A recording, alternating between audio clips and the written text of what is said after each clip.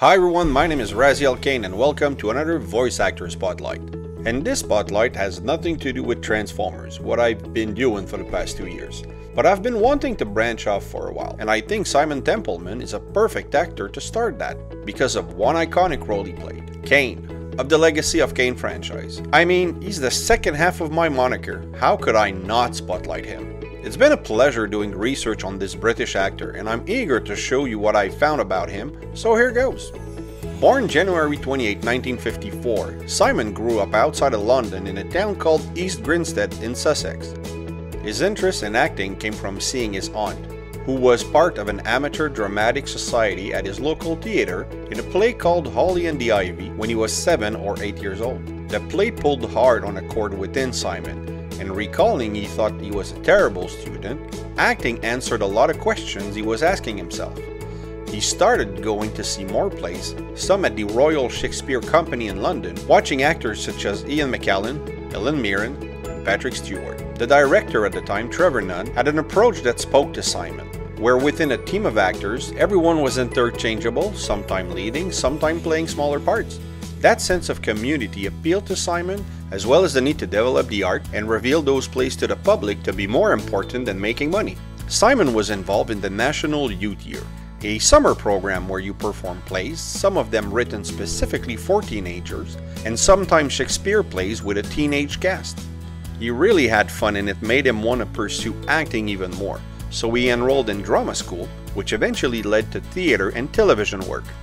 Simon mentions that back then you started in small, local theaters and worked your way up to the major ones, and it was the best way to learn how to be a stage actor. Seeing great actors seemingly fill up huge theater venues with very little effort was amazing to Simon, and he desired to emulate them. He also had a love for radio, going to sleep listening to Radio 4 in England, listening to news, documentaries, and entertainment pieces. When someone introduced him to a voiceover agent, Simon got impressed that many voiceover actors could do a radio show on their own, playing numerous voice and characters, sometimes interviewing themselves. He started doing voice work, which eventually led him to cartoons and video games. To keep this simple, I'll present his career by categories. For TV, his first credited role is for the miniseries The Talisman, where he played Garrett in 1981. He's been active on screen for 40 years, guest starring in many classic shows including Star Trek's The Next Generation, Melrose Place, Mad About You, Lois and Clark, The New Adventures of Superman, Murphy Brown, Home Improvement, NYPD Blue, Charm as the Angel of Death, Angel, 24, Modern Family, and The Orville.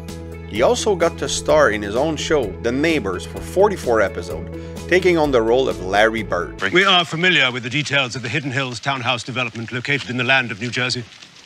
In cartoons, you heard him first on Tailspin as Ricky Sky, then he worked on James Bond Jr. for 63 episodes as Trevor Noseworthy 4. Me?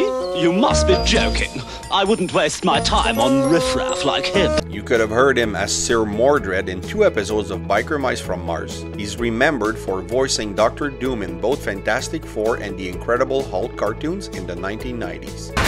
Let mankind beware, for Dr. Doom has attained powers without limit, and this time, there will be no failure. You also heard him on Totally Spies as Dr. Gilly and Lunatics Unleashed as Dr. Dare.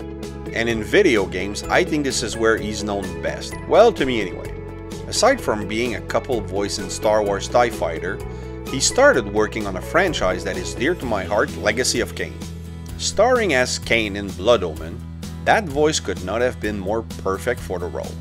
Joined by an amazing cast that includes Tony Jay, Paul Lukather, Richard Doyle, Anna Gunn, and Neil Ross. This game is probably responsible for improving the vocabulary of thousands of teenagers around the world. Written by the talented Amy Hennig, the cast gave life to the game and debuted a franchise that was revolutionary at the time. What? No mug of ale for a weary traveller from distant Corhagen? I can reward you well, for I am of noble blood. As you probably know, Simon reprised Kane for Soulreaver, adding Michael Bell as Raziel to the stellar cast. Raziel. Kane. The abyss has been unkind. Soulreaver 2 soon followed, And if Mobius told you I was hidden on the underside of hell, would you throw yourself into oblivion to pursue me? Adding René Aubergenois to the cast, and then Blood Omen 2 came along, where I actually started on that franchise. The natural order. Vampires preying upon humans. And said franchise came to an end with Legacy of Kain Defiance, an epic finale for an epic series. I awoke to find myself in a shadowy realm. A disquieting stillness lay where my heart had been. But Simon did so much more than this for the gaming industry. Aside many additional voice work, you heard him as Prince James and MacDougal in Gabriel Knight 3, Gabriel Roman in the Uncharted franchise, Logain in Dragon Age Origin and Inquisition, Perithus in God of War 3, Archimedes in God of War Ascension, and Derek Garrison in Fallout 76. So this is Simon Templeman in a nutshell, and I think this actor deserves all the credit he is due for all of his work. He's been involved in every medium of acting, has been successful on all of them, and still works today nearing 70 years old. I keep noticing that voice actors don't retire. They keep working until they can, and they do it for the love of the craft. I hope you've enjoyed this brief overview of Simon Templeman's career. If you did, please like, subscribe, and hit the bell. Also leave a comment, I love reading those. Keep coming back, I have more on the way, and remember, nothing in life gives you a right to be an asshole. Take care!